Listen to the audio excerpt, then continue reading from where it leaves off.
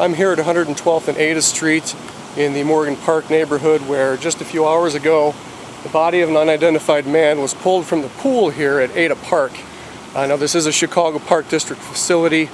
There isn't much more known about the man at this point. Police aren't saying much of anything other than the fact that he was in his late 20s or early 30s. They're not saying, though, if it was a homicide or if they're investigating it as an accident.